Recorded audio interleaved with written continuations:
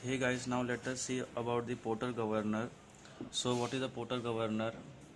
A Porter governor is a governor which has basically two balls at the each arm extended and a dead weight which is used to make the movement of the sleeves stable so that the supply of the fuel to the engine is maintained, and it is also used to have a metric amount of fuel supply to the engine. So let us write the definition.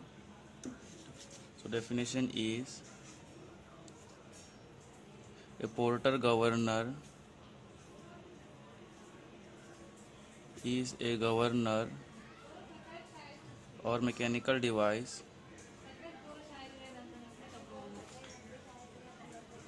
which is used to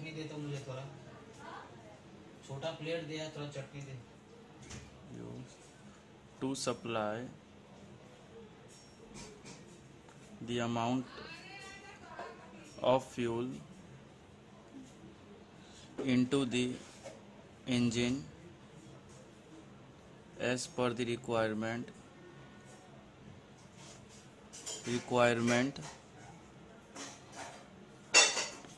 of load.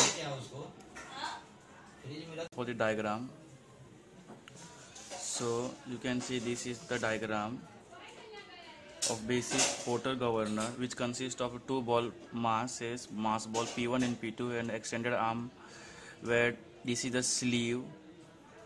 This part is the sleeve which moves up and down, and this part is the stop, which is used to stop the limitation of the movement of the dead weight and the sleeve. And here the power from the engine is given to the bevel gear, and that bevel gear is transferred the power to this rod, so which on motion leads to the, so when the rotation is given to this rod, the arm, the masses ball are extended away from the center. As the speed increases, this sleeve comes upward, and as we know that the sleeve is in turn connected to the bell crank lever which control the supply of the fuel into the engine. So we will see when the rotation is much faster, the sleeve, due to the centrifugal force, the masses gets away from the center and the sleeve moves up, and the fuel is blocked to be supplied to the engine. And as the speed of the engine decreases due to the increase in the load, this ball speed also get reduced and they come towards the axis of the rotation. And since they come to axis toward rotation, this sleeve moves down and the throttle valve is opened, so in turn the large amount of fuel must be supplied into the engine to maintain the speed. So we have drawn the FBD of this diagram, you can see. So this is the FBD. So basically this is the arm, extended arm, here the O, here the distance from the apex to that of the ball center, that is H, and after that from ball center to that of the sleeve is distance A. Here R is the distance between the ball mass center and the axis of rotation, and R, and so here the various forces will act when there is a rotation. Now we will draw the instantaneous center, ICR, of P1 Q1, like extending the P1 and Q1, here they meet up. So this is the instantaneous center of rotation. Now here we get two angles, theta with the horizontal and beta with the horizontal. Here W weight of the ball is mg. Here the centrifugal force exerted on the mass is mr omega square, and that of, here the mass of the sleeve is weight of sleeve mg plus minus frictional force of the sleeve which in turn it gets while moving up and down, and upon 2, and Here the positive and negative sign resembles that when the sleeve is moving upward here we take positive, and when the sleeve is moving downward we take negative frictional force in the opposite direction. And the other are theta and beta. Here tension T will be introduced. Here tension T is introduced into the arm due to the rotation. So now let us write the various parameters. So the various parameters are: here T is the tension in the rod or arm, and here theta is the angle between the weight mg to that of the I, and beta equals to angle between the weight of mg to that of the q, and it is the distance of the sleeve, that is QIE is the distance of the sleeve. So basically we have considered the left part of the governor, that is this part FBD. So now where I equals to instantaneous center of rotation, and here OP equals to arm, and O, let it be B. OB equals to distance from the apex to that of the apex of rotation, apex, that is O, to the mass center B. Here R equals to the distance from the center of the mass to that of the axis of rotation, center of mass to axis of rotation, and after that, and that's all. Theta and beta we have written, the angle between them mg and I, beta angle between mg and qi. Here external force, that is frictional force, equals to mr omega square acting radially outward. That's all. Now derive the angular velocity of the rotation of the sleeve. So let us write the summation of moment of forces at I instantaneous center rotation equals to 0. So from the diagram we can see that here mr omega square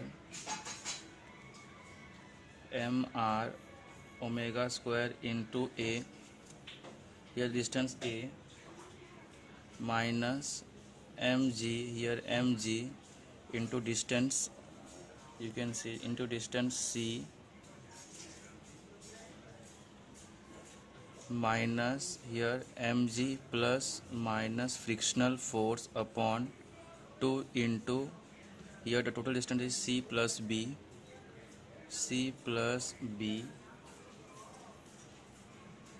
equals to 0. Now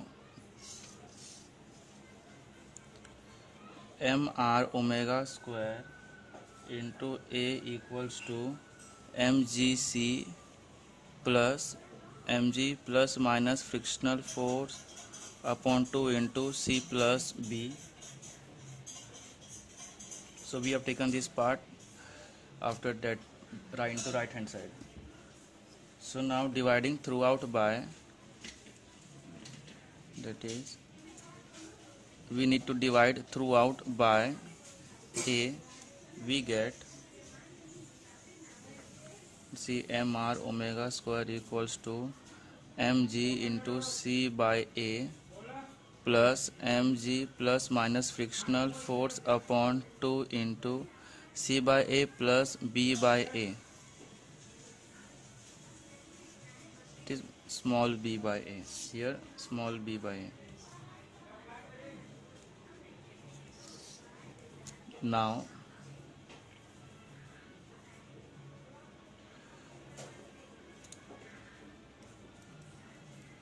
from figure we have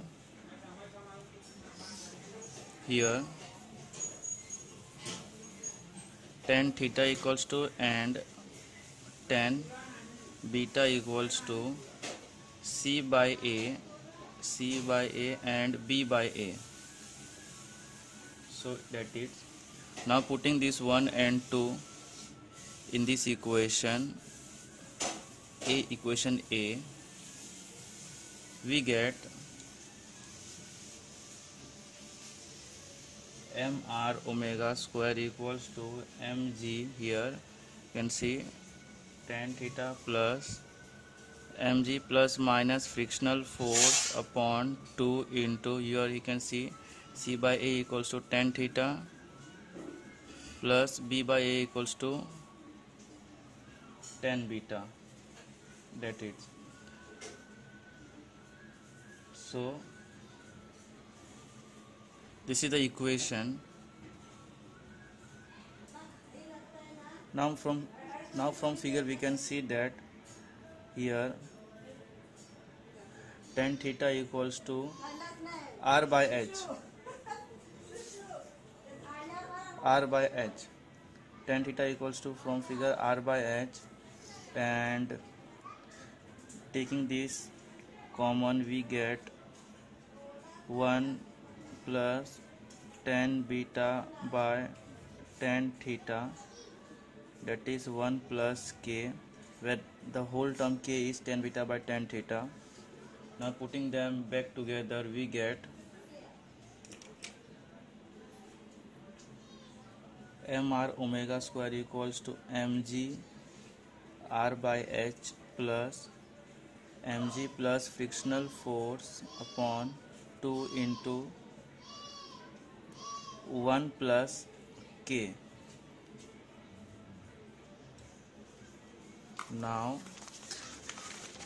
we just need omega square, so taking the omega square out we get omega square equals to 1 by mr into mgr upon h plus mg plus minus frictional force upon 2 into 1 plus k. So here r get cancelled, get cancelled, so the left out are g by h plus mg plus minus frictional force into 1 plus k upon 2 .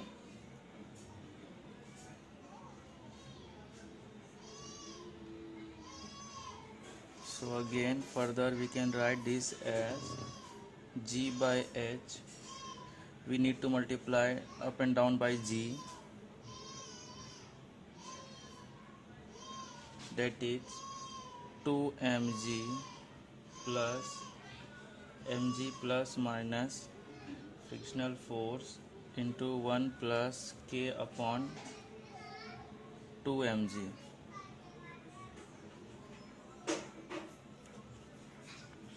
So this is the angular speed of the rotation of the sleeve.